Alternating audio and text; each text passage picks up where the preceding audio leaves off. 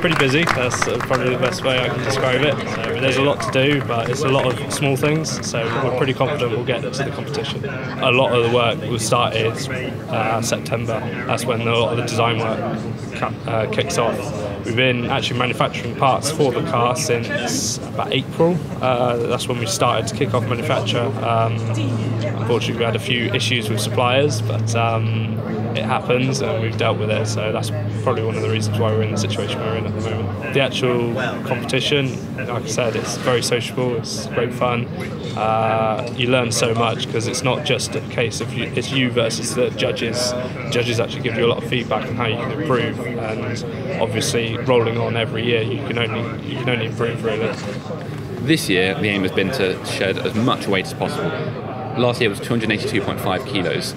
This year we're aiming for sub 200 kilos, and I know that's a lot.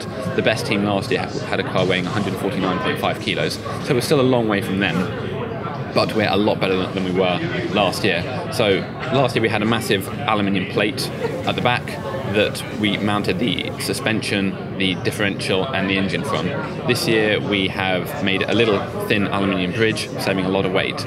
Likewise, we've gone for smaller wheels, which has adjusted the suspension geometry and made things a lot more difficult in that respect, but we've saved an awful lot of weight. We've designed new upright, which is where the wheel bolts to the suspension, and overall throughout the whole chassis, throughout every single component, we've taken a little bit of weight out. Even some of the big bolts that we used to clamp the wheels together were drilled out to save just those extra few grams, because every little bit does count to make sure that we have a nice lightweight car.